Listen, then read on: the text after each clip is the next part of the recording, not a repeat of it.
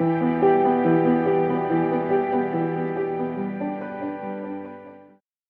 Grand Hotel in Scarborough has been open since 1867.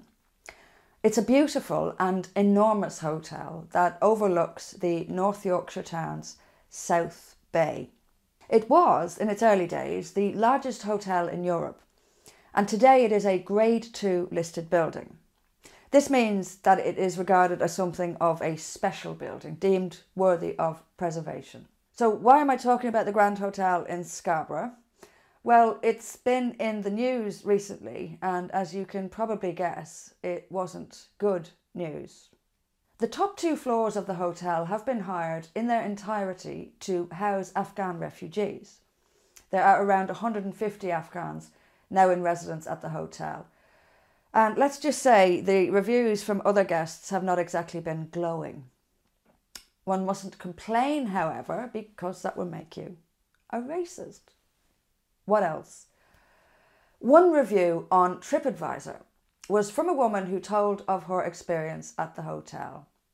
She said that she waited an hour to check in because the place was so busy. It was mayhem. When she and her partner finally made it to their room, after pushing their way through busy hallways, they were shocked at what greeted them. There was urine on the walls, no quilt on the bed, and Afghan children running in and out of rooms, unsupervised. She then decided to go back down to the reception area, having understandably decided against staying there. Now here's what she said. I overheard people talking angrily about the kids, and people just stood about. They were refugees, and more buses were just parking up. I don't have a problem with this. I just felt we should have been made aware that the hotel would be this hectic. Then we could decide if the noise would be a problem for us. Even though her holiday was entirely ruined. Isn't it interesting how she felt the need to say, I don't have a problem with this? Of course she has a problem with this. But she's afraid to make her feelings known lest she be called racist. And everyone knows you can't risk being called a racist. So rather than just tell it like it is, people jump up and down to make sure everyone knows they don't have a problem with this. It's ridiculous when you think about it. It's comical. Anyway, she continued by saying this. I spoke to the man at the desk and asked for a refund and explained why. He then started shouting at me, calling me a racist. I am no racist, she continued. I booked the break when the school holidays had ended, so it would be quieter. He flatly refused me a refund, so we left.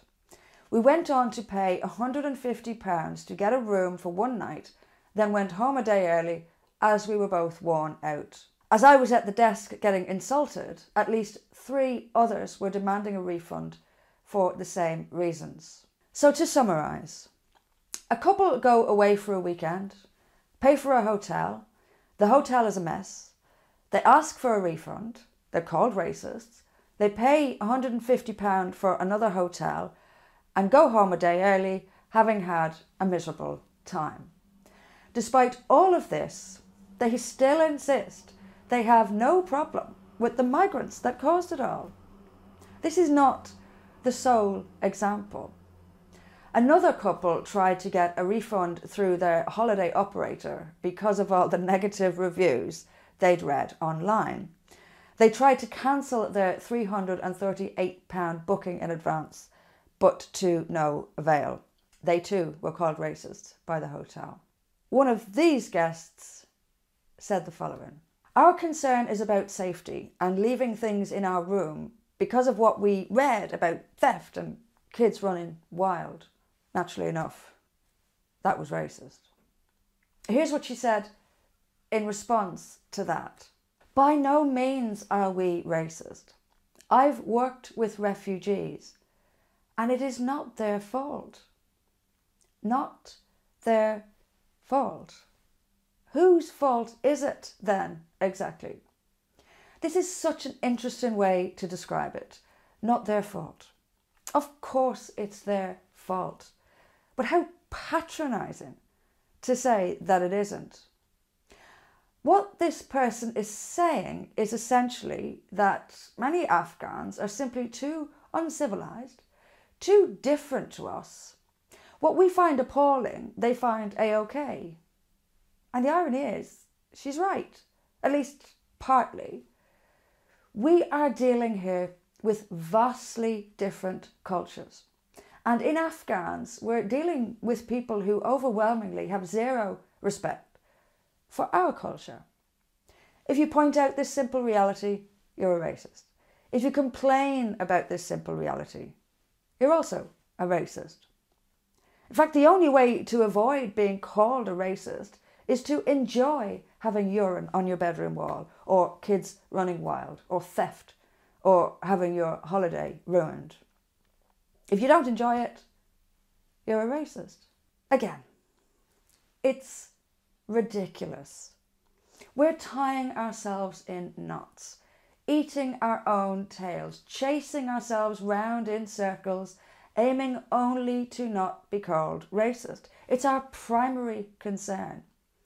Even when our holiday is ruined, that's what matters. To be fair though, it's understandable. Being called racist is the kiss of death. It terrifies people. People have gone to prison for apparently being racist. It's one of the most powerful words in Western discourse. But of course, it no longer has any real meaning. Now, in the West, if you complain about illegal migration, cultural differences, crime, and if the offender is not white, you'll be a racist. The reality of the illegal immigration, the cultural differences, or the crime are apparently irrelevant. If you're white and you complain about someone who isn't, you're a racist. End of story. But let's be fair on all this though, because there is racism here. There is actual racial hatred, and it is against the British majority. If an Afghan had complained about another Afghan, would they have been called racist? No, they definitely would not. My guess is that even if a black person complained, they would not be called racist either. It's only white people that are given the label, and that is actual racism. You can't make this stuff up. It would drive you mad. But here's something else that would drive you mad. The cost. It too reflects racism, anti-white racism. As an aside, hatred of whites isn't even considered racist. That's how racist it is. So let's get on to the cost. Apparently the government is paying £250 to the hotel per room per night. Imagine how much that's adding up to. Then we have the refurb. At the end of the Afghan culturally enriching visit to the Grand Hotel, the government will foot the bill to have the place entirely refurbished. They know they'll have to. That's telling, isn't it? Here's something else that's rather telling.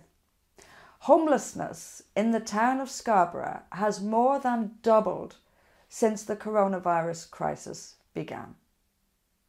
There are hundreds of people in this fairly small town who need accommodation. But guess what? The government isn't housing them in grade 2 listed hotels. There's no money for that. Plenty of money for Afghans, however. Once again, the British are at the bottom of the heap in Britain.